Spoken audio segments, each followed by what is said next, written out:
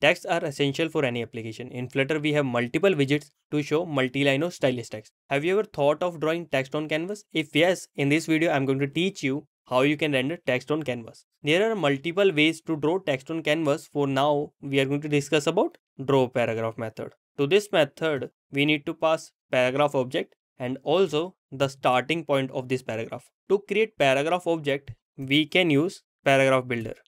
To the paragraph builder, we need to pass paragraph style. So I have already created a paragraph style here.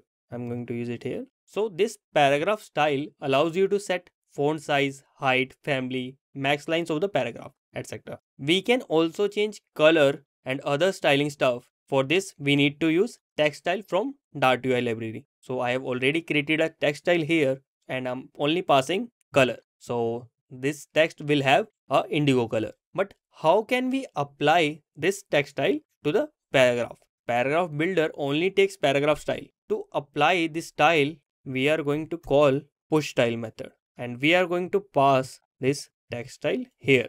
The default text style color is white. Please note it down. The default text style color is white. This style will be applied to all the text we are going to add to this paragraph builder after we have called push style method. To add text to the paragraph builder, we can use add text method and I'm going to add text.